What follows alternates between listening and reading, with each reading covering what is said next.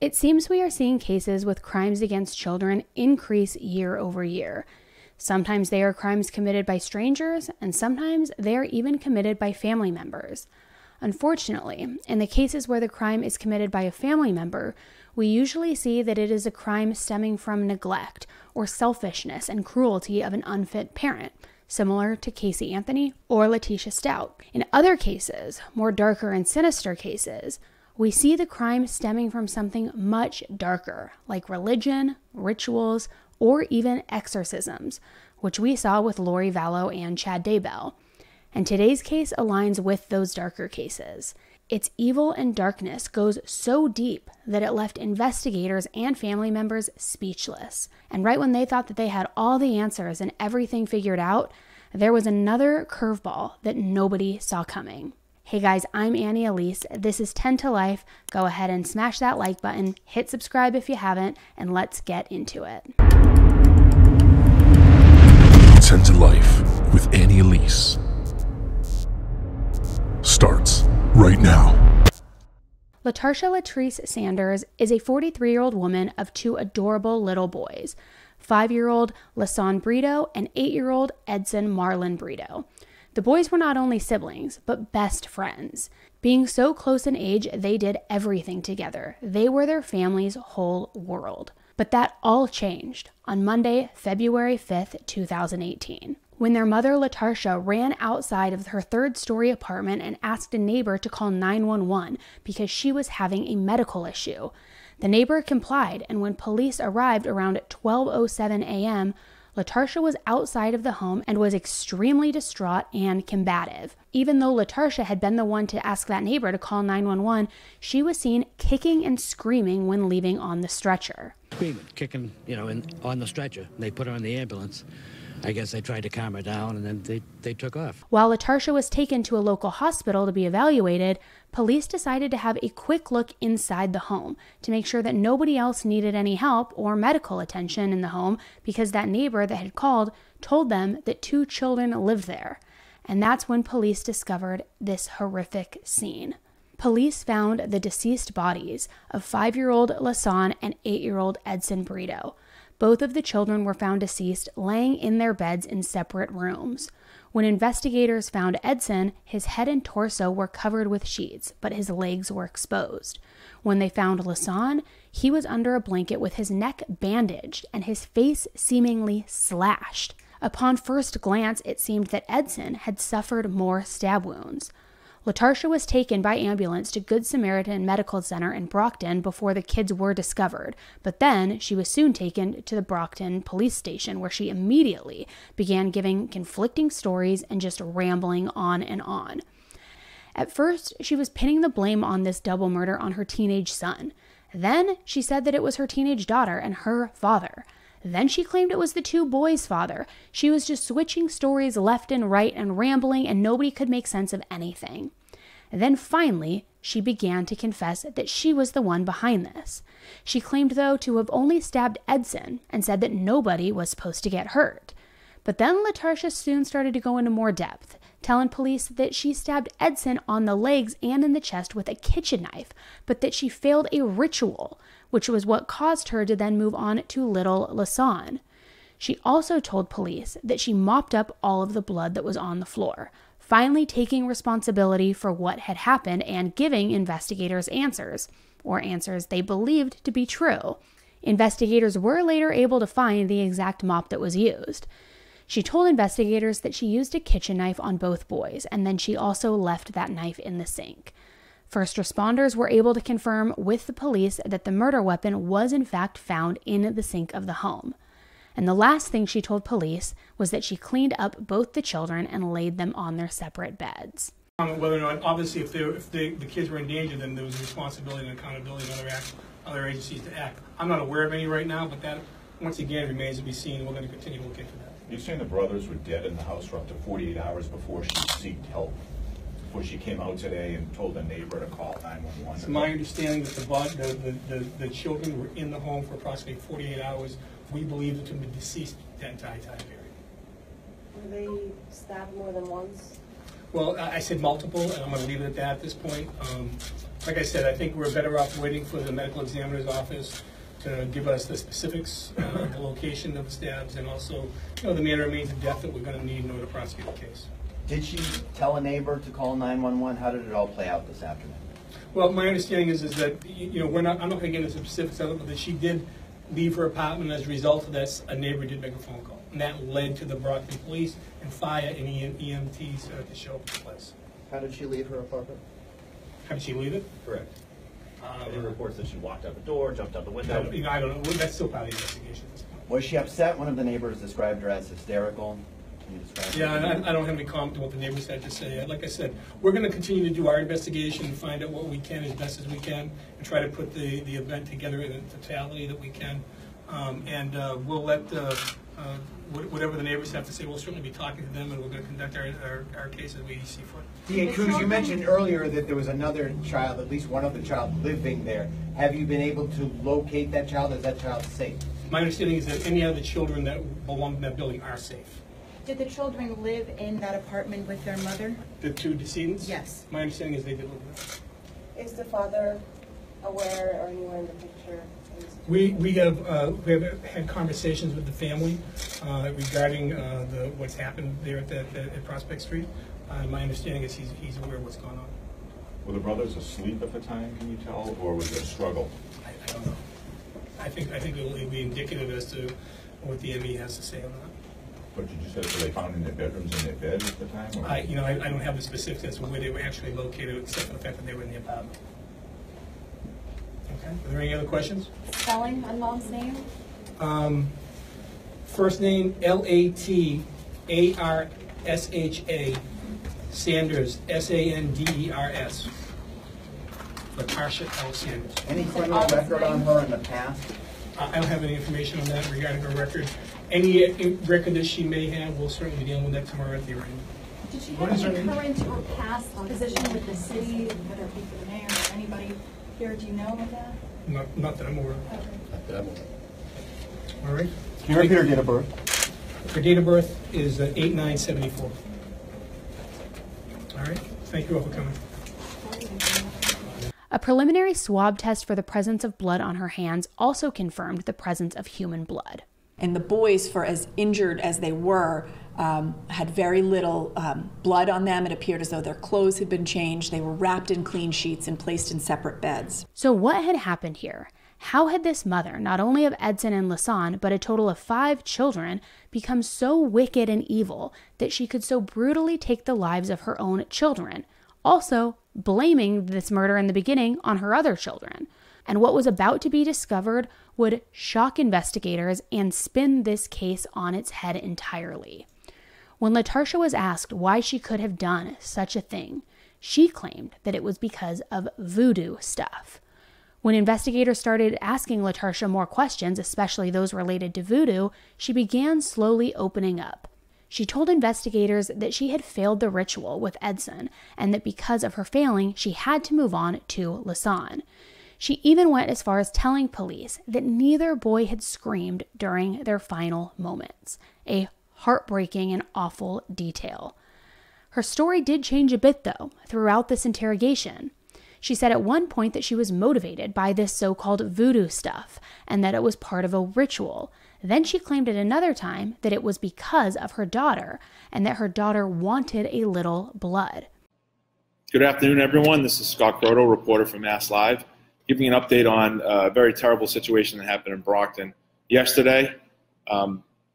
Yesterday afternoon, Brockton authorities were called to an apartment on Prospect Street, and they discovered the body of 2 boys, ages 5 and 8, inside the home. What we've learned today is the mother, Latarsha Sanders, age 43, was charged in their killings. She was brought to court today in Brockton in charge of 2 counts of murder. What she told authorities was she had attacked her 2 sons, again, ages 5 and 8, as part of some kind of ritual. They haven't really said if it's what kind of ritual it is. She made some indication that it might have been voodoo. The prosecutor in the case had said they're not really sure if there was some religious beliefs around that or some ritual. But what she had told authorities was she set upon one of her children and began stabbing him. According to reports from other media outlets, she had attacked this child and the ritual had quote unquote failed. So she then set upon her other son and started attacking him. Oddly enough, just 1 week earlier, two sisters in East Bridgewater were arraigned on charges of torturing a 5-year-old girl and 8-year-old boy in what the kid's mother described to police as a voodoo cleansing ritual that was meant to ward off evil spirits. Now, having these two insane acts of violence within 1 week of each other, all in the name of voodoo, voodoo practitioners and academics made it very clear to the public that the religion does not at all condone violence, torture, human sacrifices, or anything of the kind. Latarsha's family says that she was into voodoo and was obsessed with the idea of the Illuminati. Latarsha's own mother, Erline Sanders, told police that she believes Latarsha is mentally unstable and, quote, crazy. She said that within the last 2 years, rituals, numerology, and sacrifices went from being an interest of hers to being an obsession. Her mother said that she refused to get any mental health evaluations or treatment. She claimed that after watching a YouTube video, she became so fascinated and paranoid with the Illuminati and secret societies that she began doing over-the-top things, such as spying on her neighbors through a baby monitor. Erline said that on the Friday before the murders, she showed up at her doorstep, going on and on about the Illuminati, and even accused her of killing her father, and told her, "The devil has you." Erline told police that she was also yelling about how she couldn't stand her teenage son and was threatening to kill him and put his body in a freezer. According to Erline, she showed up again the very next day on Saturday, just 2 days before the bodies were found. She showed up with the two boys and her 16-year-old daughter and was rambling about human sacrifice and saying that she needed to kill someone so that she could obtain a human heart to give to her dying father. She allegedly was also still threatening to kill her teenage son. She told her mother that the two boys were sick, even though they seemed to be in perfectly good health and good condition, and she says that they were so sick and that she was going to take them to the hospital. Her mother then said that she left in a rush and stopped answering her phone calls completely. She had also left her 16-year-old daughter with her mother when she left, leaving her alone on the road with her two young boys. And that was the last time anyone saw the boys alive. She didn't return on Sunday to pick up her daughter and continued to ignore her mother's texts and phone calls. On Monday morning, just an hour and a half before the bodies were found, Latarsha came back to her mother's house. Erline claimed that Latarsha was continuing to yell at her and accused her once again of killing her father, and even went as far as hitting her. Her mother described her eyes as being black and glassy, and when she asked where the boys were, Latarsha told her, "None of your effing business." The medical examiner believes that based on their wounds, that the boys were killed on Saturday, more than likely after Latarsha had left her mother's home. Despite Latarsha's claims of rituals and sacrifices, District Attorney Timothy Cruz told reporters that they are not certain what caused Latarsha to commit such evil acts, and that there was no clear evidence that her actions were motivated by religious beliefs. And he commented saying, "We believe based on her comments that she was involved in some sort of rituals that she believed in. Suffice it to say, it's something she referred to throughout her life to other people in her family, or at least for the last couple of years. We don't have a lot of clarity to a lot of things she was saying at this point." Despite his comment on the motive, it is very clear where he stands on the case. He told reporters she cleaned blood. The weapon was found in the sink of the kitchen of the home. It was also cleaned up. That's all the information you need to look at it and make a determination as to whether or not somebody was able to make competent, rational decisions at the time that they were trying to cover their tracks. Well, I think you'll have to look at the steps for pre-crime as well as post-crime to make a determination as to whether or not somebody is competent and or criminally responsible.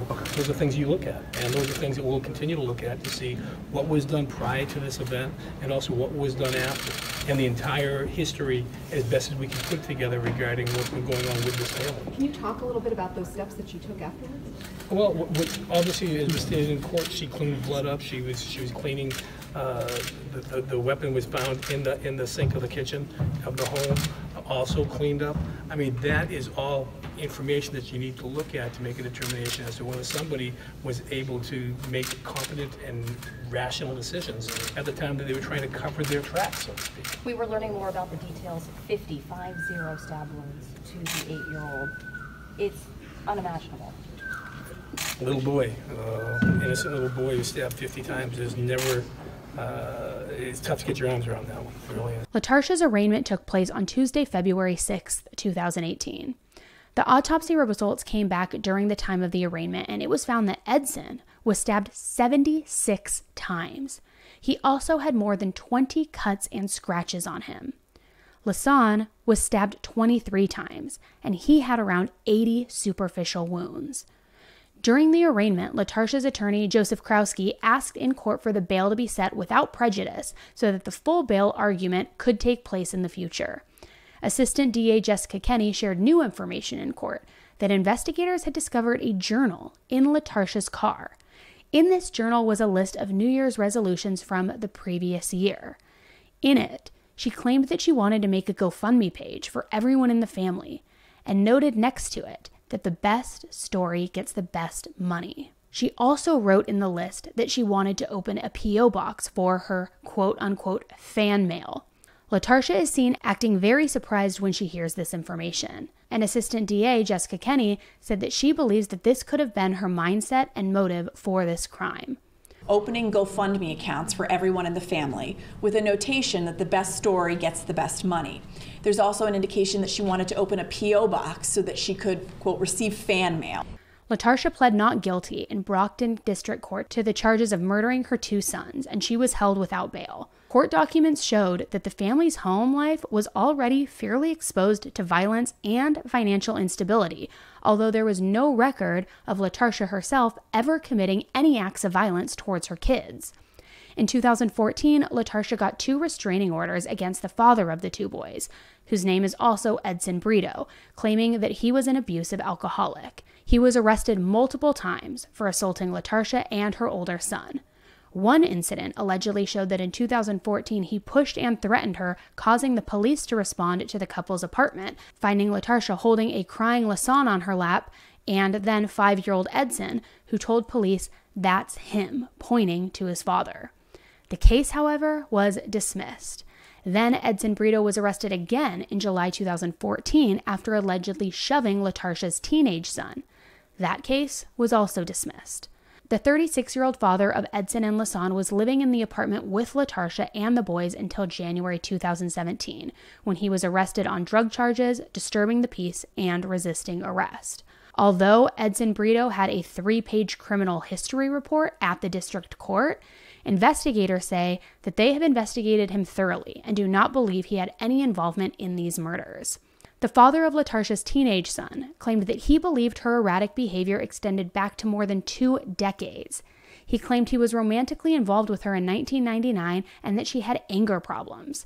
He claimed that on one occasion, she allegedly slapped him and broke every window in his car, causing him to be so scared of her that he immediately left and drove all the way home with no windows in his car.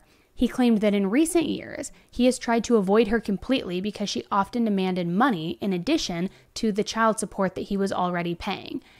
Even though he claimed she was erratic, he too said that he never believed she was capable of violence towards her children. The state's Department of Children and Family Services had some involvement with the family in 2014 when the police officer filed a report with the agency on behalf of the teenage son. This report more than likely came from the incidents that happened in 2014 with the family. But other than that, there was no recent involvement with the family concerning the children. A vigil was held for the boys not long after their deaths. So many people showed up to support the boys and their family. The vigil was held at the apartment complex that the family lived in, and hundreds of locals came to pay their respects to the boys.